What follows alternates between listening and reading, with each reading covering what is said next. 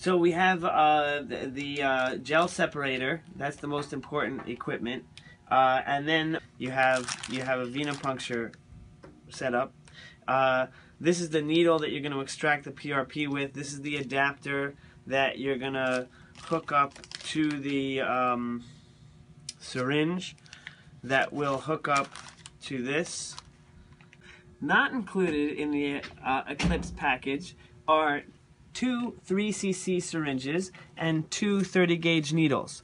And what I'm going to do is what they like to do is suck out the platelet rich plasma with one of their 10 cc's, and they put 6 cc's all in the 10 cc syringe, and then you inject it with a 27 gauge needle in the scalp. So instead, what I'm going to do is I'm going to suck out 3 cc's and 3 cc's, so I have more control over this 3 cc needle, and that's the one we in this institution are used to injecting with.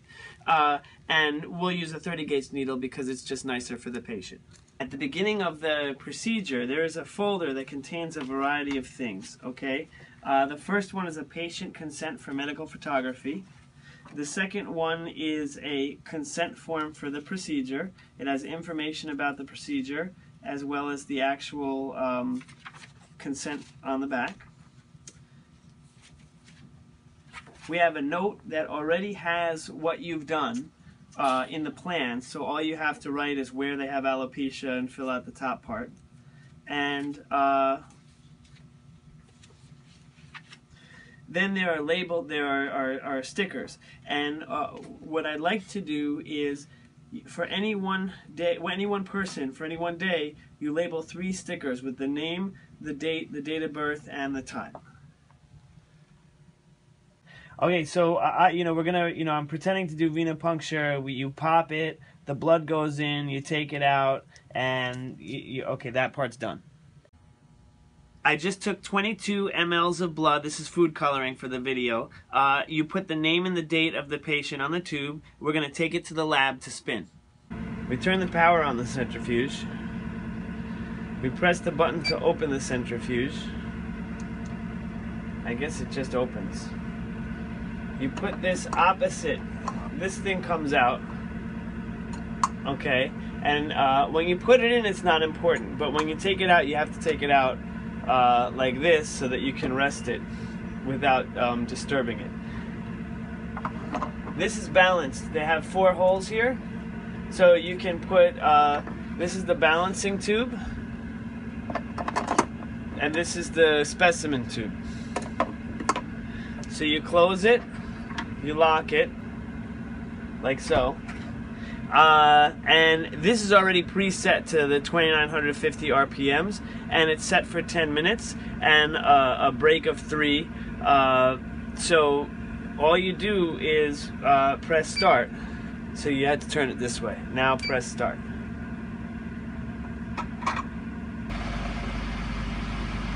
And now the timer starts.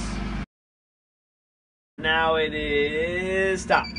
Great, so it beeps, and now we can unlock the machine, open the machine, and now the idea is you take this out like this, and you can rest it here.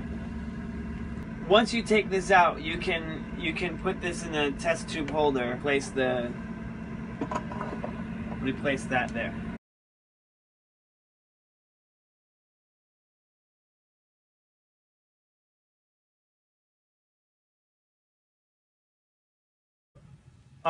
We've taken the blood from the centrifuge. It's all spun down, and now we have to extract the platelet poor plasma.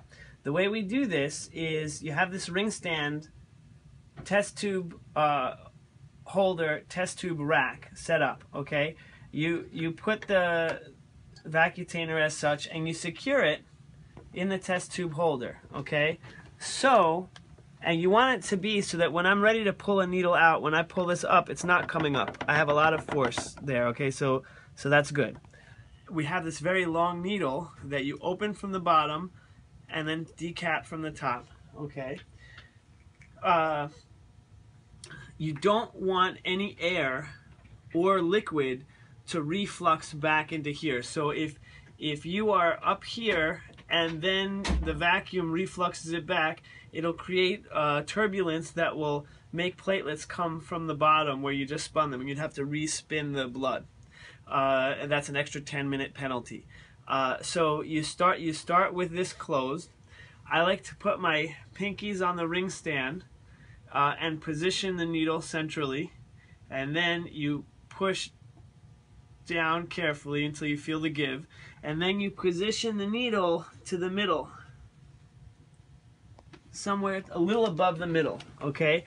And the idea now is I'm gonna pull up the plunger, and again, when I'm pulling up with this, I can't, if my thumb gets weak and it goes back down, I've ruined it. So you have to figure out what's good for you, whether it's just your thumb or whether it's your fingers or what have you, but at no point in time must this plunger go up and then down.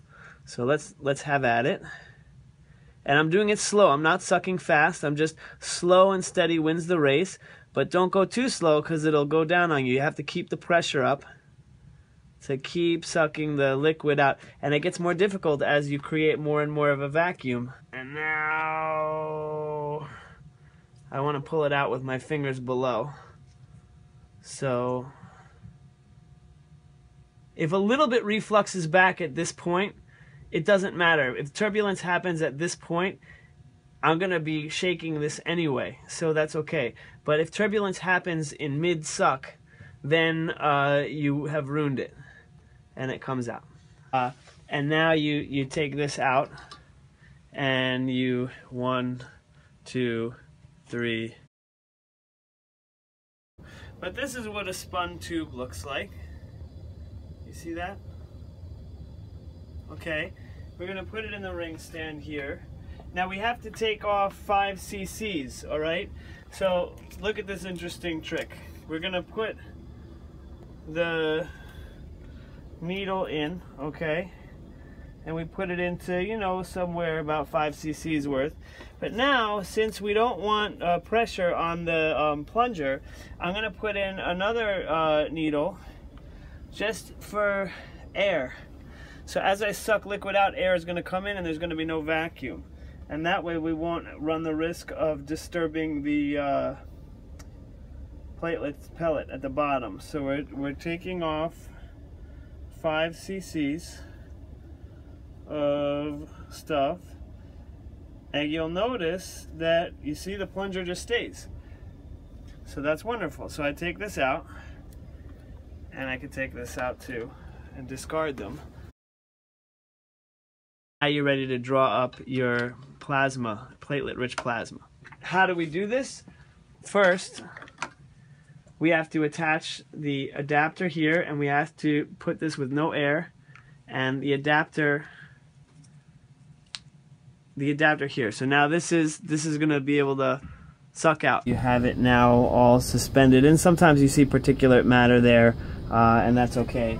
And then you go ahead and you know, this is as before. So I'm just going to do one of them. You put it in here, and you suck out. You try to do it kind of slowly, if possible. And then you take this off, and you put on a 30 gauge needle, and you're ready. And then you screw on. Now notice that you have to hold this thing here and this thing here. So you screw the wings and you support this. If you don't support this, it breaks in half. And then you push it down again and pull it out. Take it out. Support the base. Put the 30 gauge. The next one. Now you are left with, and notice how the cap is on when I push the air out. So if any blood spurts, it spurts into the cap and not to my eyes. Now I have 2 PRPs ready to inject into somebody's scalp. So once you have the you know, your samples ready, I think it's appropriate to label each sticker with each syringe with a label. So in this case, we have alopecia. That's our patient, and here's, you know, name, date of birth, 2468, who do we appreciate, today's date, and the time. And the other thing that I would say is, as a point of interest, is I wouldn't do 2 patients at once because there's too much of a high risk of mixing up test tubes in the centrifuge. I would just do them in series, and there's no chance of mixing up one person's blood with another person's blood